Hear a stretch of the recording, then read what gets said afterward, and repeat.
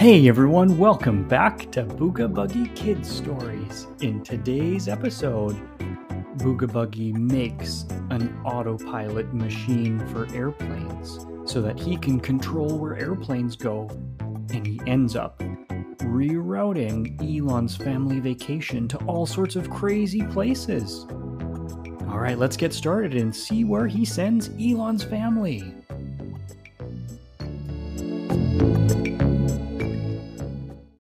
Elon was getting so excited. He and his family were about to go on a vacation to a city called Toronto, and that was in Canada. He was so excited. He's been waiting for months and months and months, and this was the first time that he was going to go on an airplane. So, in the days leading up to his trip, Elon and his family all packed their suitcases, and Elon got his backpack that he was going to carry on the plane. He put some books and some other coloring things in there so that he would have lots of fun on the airplane ride. But when he wasn't looking, Booga Buggie actually snuck into Elon's room and hopped in his backpack and hid underneath all those coloring books where no one would see him. And Elon didn't realize it. And so, when it was time to go to the airport, Elon grabbed the suitcases and his backpack, hopped in the car, and they were off to drive to the airport. So at the airport, they parked and got all of their luggage out, and Elon made sure to grab that backpack with all of his fun things for the airplane ride. They got to the airport, and it was huge. There were so many planes flying in and out. Lots of people were going different places all over the world, and Elon was amazed. So they went inside the airport. They went through security where they dropped off some of their suitcases into these big, cool conveyor belts that connected all the way to the plane that they were going to go into. A couple snacks as well for the plane ride. Booga Buggie unzipped that backpack just a little bit. So he poked out his head and he could look around too. He was also pretty curious as to what was going on. And Booga Buggie was planning something extra silly for Elon's vacation, but it wasn't time just yet. So Booga Buggie zipped, and then before you knew it, the airplane took off and was in the air, and Elon was looking out the window. There were so many things to see, and everything looked so small, and just kept getting smaller and smaller and smaller, and boy, they were going so fast. This was an exciting trip, Elon thought. So, about halfway through the plane ride, Elon was busy coloring, Fifey was busy eating some snacks, and Mom and Dad were just relaxing. And that's when Booga Buggie knew it was time to do his little secret. He unzipped that backpack a little slow so that no one would notice him. He wriggled out of there and grabbed this machine that he had brought. Booga Buggie had built an autopilot machine that would take over the autopilot of an airplane. Now, an airplane's autopilot is basically where the pilot set the direction and the plane flies itself, while the pilots sit back and relax. So, Booga Buggie turned this machine on. Beep boop boop boop boop. And he changed the directions. Instead of going to Toronto, he was going to send the family and the whole plane somewhere else. And this was a really extra special machine so that not even the pilots would know what's going on. After a while, which felt like a really long time, the pilots announced that we were getting close to our destination in time to buckle up in our seats again before we land. So we started the descent. We're going lower and lower and lower, and we could see the airport. Oh, it looked like a pretty big city as Elon looked out the window. And then, we landed. All right, we made it. Woohoo! Elon was so excited. I can't wait to get off this airplane and go run around and see Toronto. So we were able to get out of the plane. We are in the airport and we are getting out. And we were going to call for an Uber, which is kind of like a taxi to take us around to our hotel. But we looked around and realized it doesn't seem like Toronto at all. You know, the people had a little bit of a different way of talking here, and some of the license plate looked weird too. You know, it was just different. Kind of cool, but different. And so that's when Elon's parents looked at each other, their jaws dropped, and they realized, oh my, we're actually in London, England. How did we get here?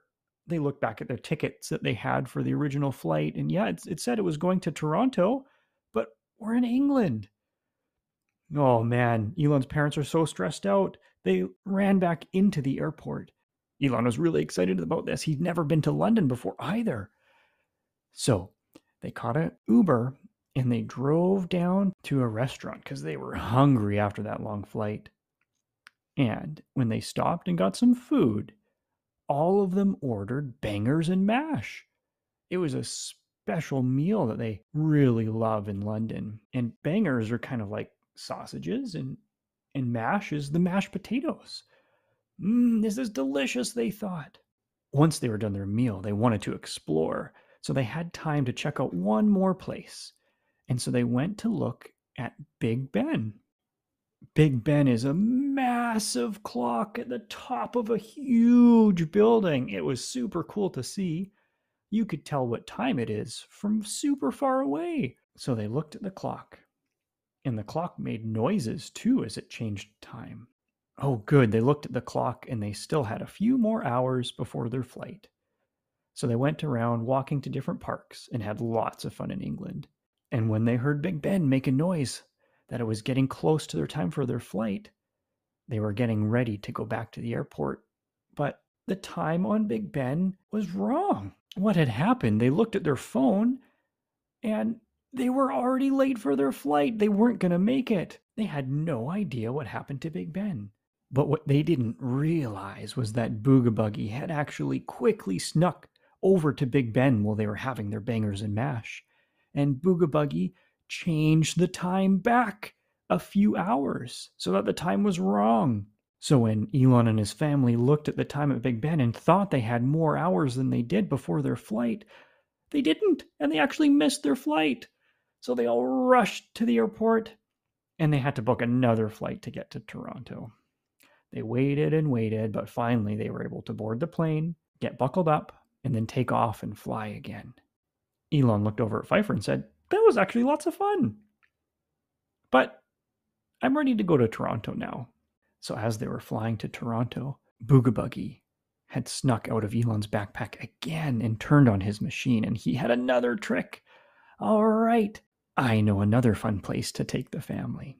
So he changed the machine, beep, boop, beep, boop, beep, and then hopped back in the backpack so that no one would find him. The pilots came over the radio and said, "Okay, everyone, we're making our landing to Toronto." And as they landed, Elon looked around and said, "Hey, Dad, what's that big bridge over there?" Elon's dad looked out. "Oh, that's the Golden Gate Bridge, and that's not in Toronto." Elon and Pfeiffer started laughing. What had happened this time? They got out of the airplane, they went through the airport, and Elon's parents realized that they were in San Francisco. They weren't in Toronto again. So Elon's parents had to book another flight to go back to Toronto.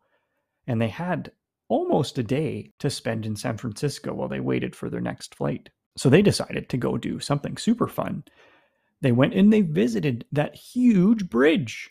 It was a giant suspension bridge called the Golden Gate Bridge, and it's about a mile wide. And it stretches over the Pacific Ocean, and it was so cool and huge and nothing like Elon had ever seen before. So after they were done checking out the bridge, there was one more cool attraction to see. They went to the famous pier and they took a little ferry boat ride to an old prison called Alcatraz. Now, Alcatraz was an extra special prison. It wasn't actually in use anymore, so there were no prisoners there. That's why they were able to go on a tour. But this prison was on an island. It was so cool. So they took a tour of it, and they had a tour guide showing them around. And in the tour, at one point, you actually go into the prison cells so that you kind of get to see what it was like there. And just at that moment, Booga Buggie had another trick. He pulled the lever and all of the prison doors shut on all of the tourists, including Elon and his family. They were inside one of the prison cells. How are we going to get out of here? Even the tour guide was locked up. Booga Buggie was laughing so hard. This is the silliest prank I've ever done, he thought. But just then, Elon's dad and mom remembered something. They had watched a movie once called The Great Escape, where someone was able to tunnel out of Alcatraz and escape from prison in a really sneaky way that no one would notice. So they got to work. Elon and his family all helped tunnel out, and they escaped from the prison. They actually snuck back in to rescue everyone else as well while Booga Buggie wasn't looking. And they hopped on that ferry to get back because it was almost time for their flight again.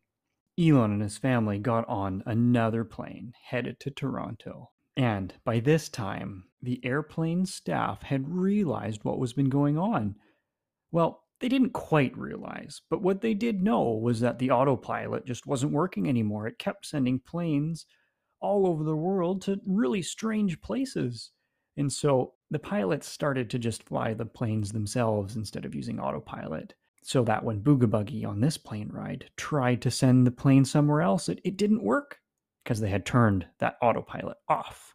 So after a plane ride all the way from San Francisco to Toronto, they had landed and were finally in Toronto. Woohoo, we can get the vacation started now, thought Elon and Pfeiffer. So they went out, they got some food, and then they went to visit this amazing waterfall that is on the border between Canada and the United States called Niagara Falls. It was huge, the biggest waterfall Elon had ever seen for sure. Niagara Falls was so big, every single second, over 3,000 tons of water fall down it. That's even more than 35 million cups of water. Can you just picture yourself dumping out 1 cup? Now picture out 35 million of that. And that's how big Niagara Falls is and how much water flows over it. Elon and his family took a little ferry that actually drove pretty close to the bottom of Niagara Falls, and they had to wear these silly plastic rain jackets to keep them from getting really wet from all the mist from that water that hit the bottom. But after they were done, they had such an amazing time in Toronto, but they had to leave back home and their vacation was coming to an end. So as they were flying home, Elon and Pfeiffer were talking all about the amazing vacation they had.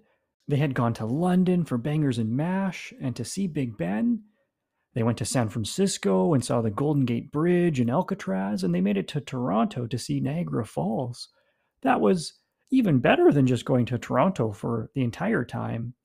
They ended up having an amazing vacation because Booga Buggie sent them all over the world. Booga Buggie had tried to play a trick on them, but Elon and Pfeiffer actually had lots of fun.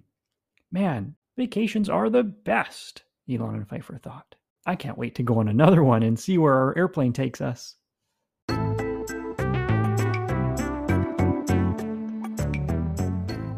Thanks for listening to another episode of Booga Buggie, where he sent Elon's family all over the world, but it ended up being an even better vacation than they had originally planned. Well, follow along for more episodes from Booga Buggie, and feel free to leave a rating or review wherever you listen to your podcasts. Bye for now.